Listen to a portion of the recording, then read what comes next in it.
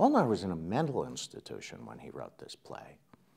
And he was in the mental institution because the jealousy of his own, I believe, wife's infidelity had actually caused him to lose his mind.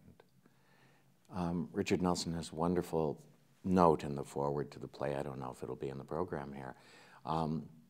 Molnár talks about going to see the play and seeing people laughing, and his being horrified, delighted, because he's a playwright and you love it when people laugh, but horrified that people were laughing at moments that he had written as he was weeping, writing about this relationship.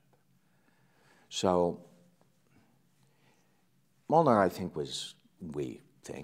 people think, was not happy about the Luntz version, but playwrights tend to cash the check, you know? So I've had more than one experience in my life where privately the playwright has come to me and said, this director completely screwed up my play. Probably said it about me. But I do notice that they tend to cash the royalty checks anyway. And that happened to him for many decades. So I think it's a wonderful opportunity, this production here at the Kennedy Center, to go back and discover an actual great play, a truly great play, in the way that the writer intended it to be seen.